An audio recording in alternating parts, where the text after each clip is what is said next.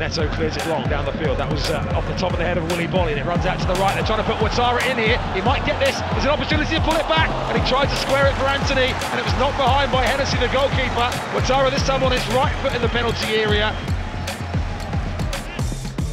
Up towards Ouattara, who flicks it on for Kiefer Moore. They exchange headers, and then Ouattara nods it on the outside of Lodi. First chance we've really seen to see his pace, and he plays it into Jayden Anthony. Oh, brilliant!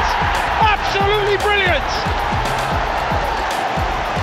An assist in the first half of his first game in the Premier League for Dango Ouattara as he squares it across the box, and Jayden Anthony picks up where he left off. The scorer of Bournemouth's last Premier League goal way back in November is on target again. 28 gone, the drought is over. Bournemouth 1, Nottingham Forest 0.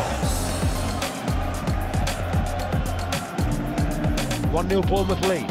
Here comes Gibbs-White, clipped ball towards the back post, and again Forest win it, and again the header from Yates, and this time it's Ouattara inside his own 6-yard box, who I think has cleared that away. 2 yards off his line.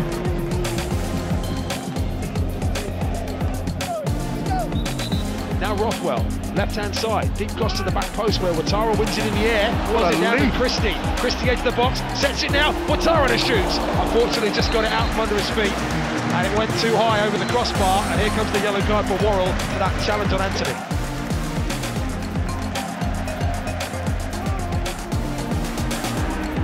Men in the box to aim for. Coming round the back is Moore. Headed away. Ouattara across the 6-yard box. Volleyed away this time by Worrell for Forest.